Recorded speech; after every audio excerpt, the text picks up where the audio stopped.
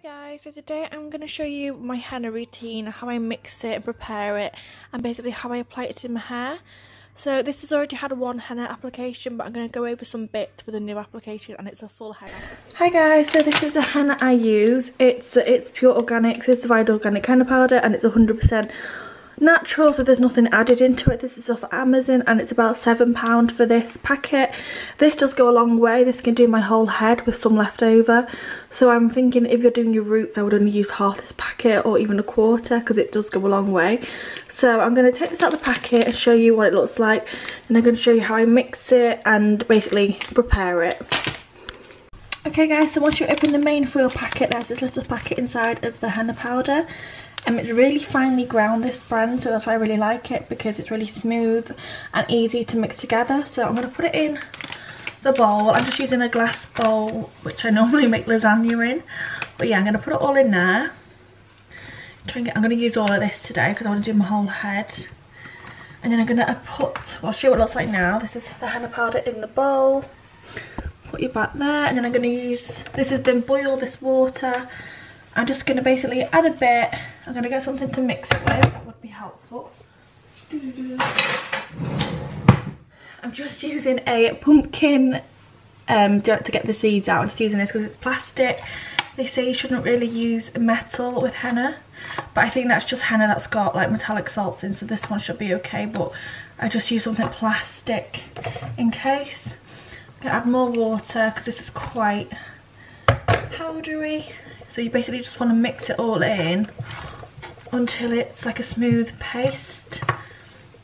So you just mix it all together. This definitely needs a lot more water in it.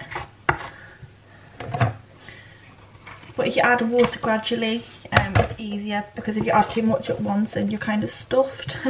So if you add it every now and again, you can see what you want. So just keep mixing it until you think it's okay.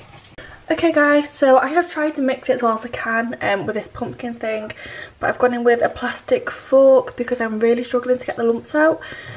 I would make more effort getting the lumps out, but I am kind of against time, so this will do. It's not the best consistency, but it will work fine. It's just if you get the lumps out, it's not as messy when you apply it, because when it's really lumpy, when it goes on your hair, the lumps just basically flake off and go everywhere. But that's the best I can do for now. Then I'm going to add this lemon juice. I'm just going to add well, I'll show you. That's about enough.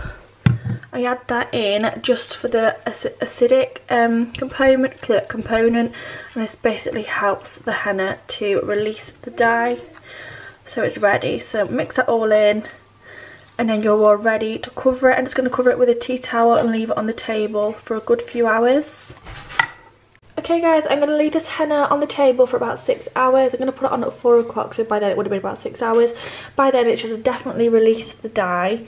So I'm going to cover it up with this tea towel and make sure the room's nice and warm to make sure the dye releases. So I'll come back later when I apply it. Okay guys, so the henna's been sitting out for about 5 hours. It is near enough ready. You can see that the tea towel has dripped and stained the table, but you actually look around the henna, there's like an orange line. So this is like, if you see that, you know the henna's ready to go. I'm going to give it another hour and I'm going to apply it. Okay guys, so the henna is ready. I'm about to go and put it on my hair. I've got towels down, a bin bag to put on in a minute once it's on, but I split my hair into 3 sections. So I've got a bottom section, a middle and a top section. So hopefully I can get this on. I'm going to focus it mainly on the ends, because that's why I wasn't too happy with the colour. So hopefully if I put on the ends, the colour would deepen there. So yeah, I'll let you know once it's on. And basically to put it on, I'm just going to drag it through and try and get it on my roots. So I'll show you when I wash it out. Okay guys, it's all applied. It's super messy. I am covered in it, so I'm just going to clean up. I've got that much left out of that whole pack, and I put loads on my head, so you get so much in the packet. So I'm going to leave this on for 4 hours, 3.5 to 4 hours, and wash it off. And I'll show you what the bath looks like after I washed it off, but then I'll show you probably in the morning what the colour's like and how well it's covered. Okay guys, this was the colour of the bath once I'd washed it all off.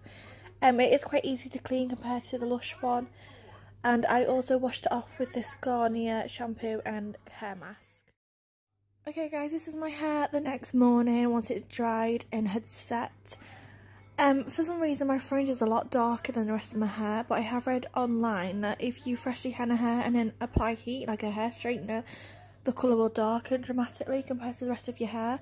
So I think that's what's happened. I'm going to try and correct it by using a special spray in Amazon called Sun something. It's like a hair sun lemon spray, which is basically meant to lighten henna, which it can do. So we're going to give that a go. But overall the colour is really even, apart from the fringe. And I really like how vibrant it is, and the bits on the end have covered.